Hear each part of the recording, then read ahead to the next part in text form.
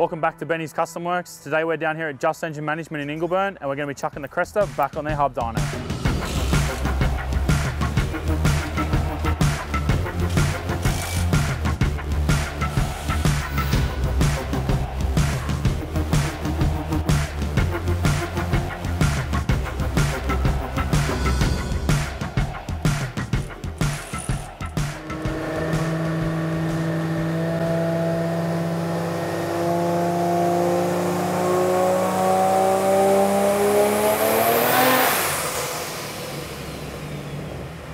Is that enough power? It's 262 kilowatts. Oh, Luke.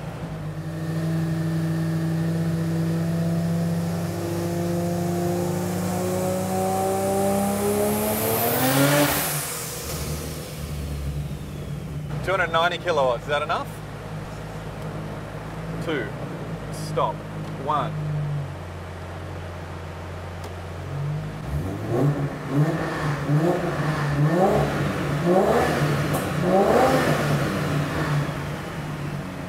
All right, we're ready to go into a zap and see what happens. How do we go to the lowest boost pressure? Target boost. It's on it. Definitely on it, 24 pounds. Okay, so we go F2, space bar.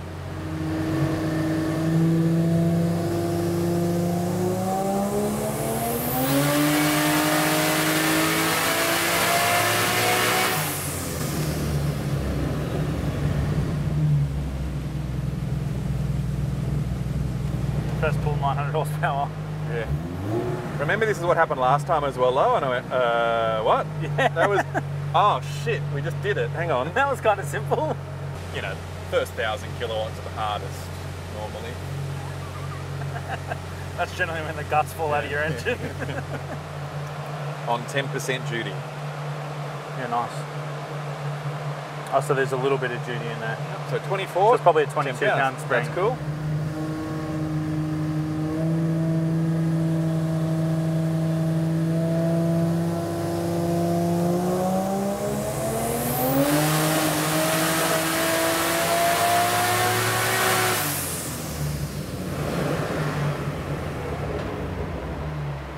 So that was,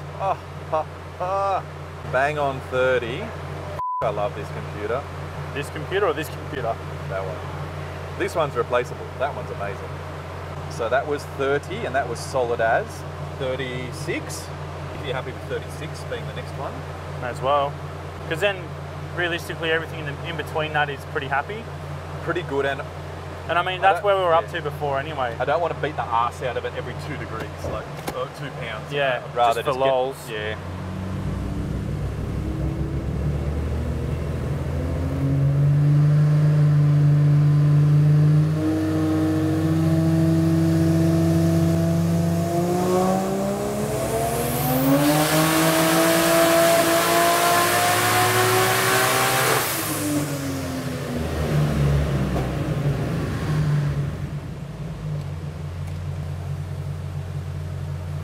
Kind of the point now where we need to go straight to 40.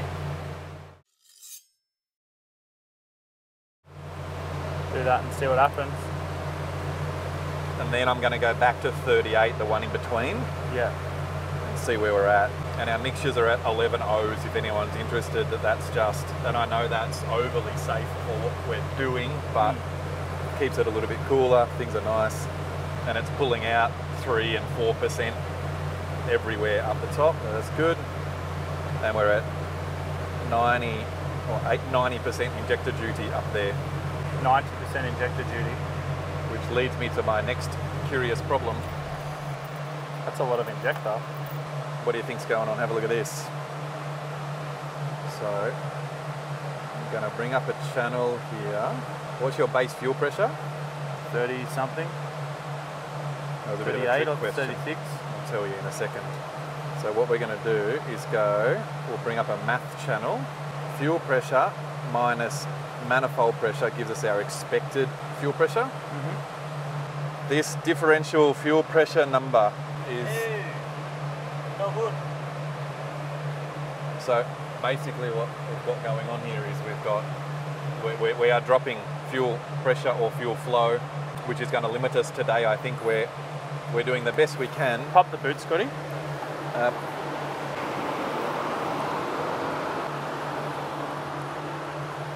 Just having a look, because sometimes one of the fuel pump circuit breakers clips. Oh yeah. But they're all three are good. So what's the thoughts? I've got no fuel. Because base pressure too low? Because voltage too low? Nah, we've got good battery voltage, so let's just go through and have a look. So there's nothing wrong with the tune-up. We're going really well. Battery voltage is good, so I'm not worried at all about battery voltage. Man, fuel pressure, have we got... The problems that we have here are, it's got no fuel, it's got a dead pump, it's got blocked feeds, blocked fuel filters. Something like that. Did the pump setup in this car work? Has it changed at all? No. Is that how you spell torque?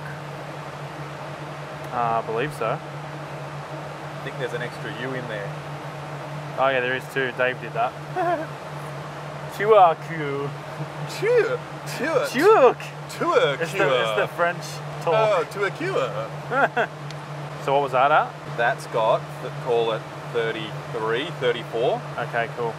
But we remember how differential fuel pressure works. So what happens at the moment is that we've got, I'm just going to go here, 55 pounds of fuel pressure coming up the arse of the injector.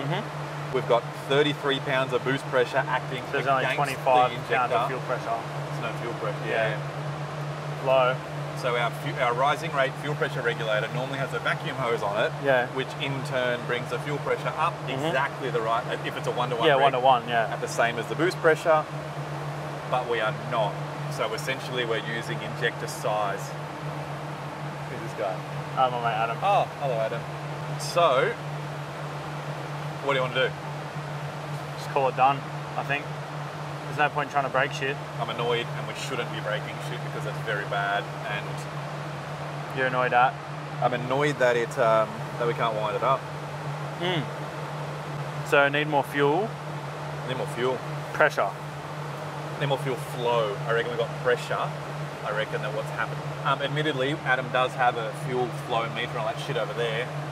I know that what's going to happen, just from the shape of this, what happens when you run out of injector is that we get a perfect diagonal air-fuel ratio line. So with experience of ruining a million different fuel systems, when we run out of fuel injector, we draw it, instead of the air-fuel ratio being at our 11.0, we run a perfectly diagonal line as the revs, as we increase revs or load. Just AFR climbs. That tells me that we're out of injector.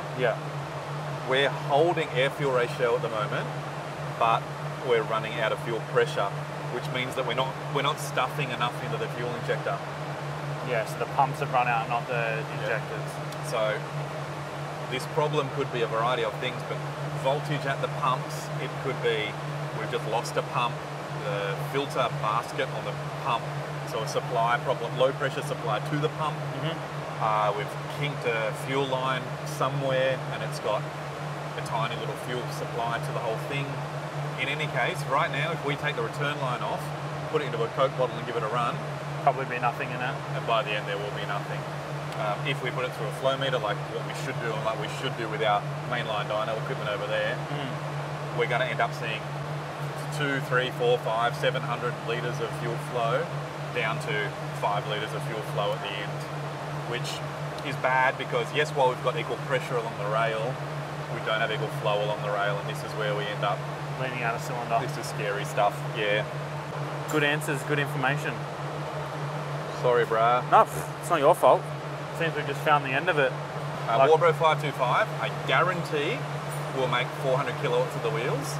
I say it probably, it'll make 500. Just one of them? One. So 400 kilowatts at the wheels out of one 525 on ethanol. Guaranteed. But GDR, four-wheel drive GDRs making 450, Falcon's making 480. Cool. Rejig fuel system, go again. I reckon that's going to be the go, bro. I'm going to file, I'm going to save this. At the moment, I'm really happy because we've finally got our fuel maps the way that I wanted them. I wouldn't have just mechanical pump it, but I can't actually fit one in there. Yeah, so no, that's... I'm turning on our long-term trims again, but now they should do a whole lot less because all of our scaling is now correct. So I'm really, really, really happy. Yeah, cool. And because of the VE calculation, we've actually done no trimming whatsoever. Yeah, it cool. just works. And then our ignition, I haven't actually done any ignition because we know that we're in the ballpark anyway. Thank you. Very welcome. Very welcome. I'll just do fuel setup and then revisit it. I am, truthfully, I am annoyed because when you said, oh, just... Let's go and send it. Yeah, I kind of wanted to leave with like 14... Well, what's this turbo called? A 1450? Yeah.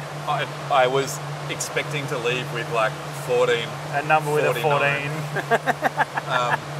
I think that's flywheel though.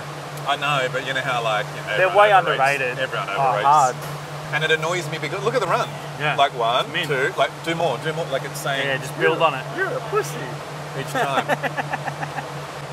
We've got building blocks. I am much happier that we did this here now, like this, and ran out of fuel, because if you went and ran that at the track... Game over. And it has to be working correctly because we've got more than one primary pump. What I'm thinking is... There's only one primary and then two secondaries. Yeah, what I was just thinking. Because there's no way to do that on one pump. No, I was if just... you're thinking if it was one, then two, then one. Yeah. No. No. Cool, no problem. I just want to Yeah, we deliberately set up one, then two for that reason. So if it lost one pump in the secondary, it still had two pumps. Yep. And then if it lost the primary, nothing worked. Yeah, all makes perfect so it was sense. Good fail-safe. Truthfully, I think I'm just trying to look for excuses so that... Go again. Go again, yeah. All right, well, I'm sorry not a massive result, but... Well, it still did a PB here, so... Oh, yeah, that's that's pretty... It's funny, we're like, oh, it wasn't that great. It's only 1,100 horsepower. Pop that in there.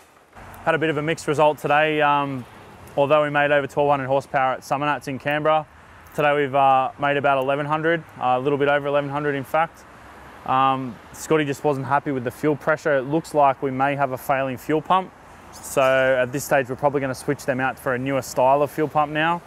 I mean, it is what it is. It's racing. Things fail, things break. Everything's so highly strung at this power level that we're not going to be using things for 5 years like you would if you're making 200 kilowatts. So it is what it is. I'm not upset. I'm not disappointed. Still a good result. The car made a PB on this dyno, so I think we made 1,090 before, and as I said, we're a little bit over 1,100. So yeah, we're going to chuck it back on the trailer and get it ready. We're probably going to give Kenda 660 a crack at this stage, but we'll see what happens. Thanks again to Scotty from Haltech, and also thanks to Adam and the team at Just Engine Management for letting us use their hub dyno. See you guys next time.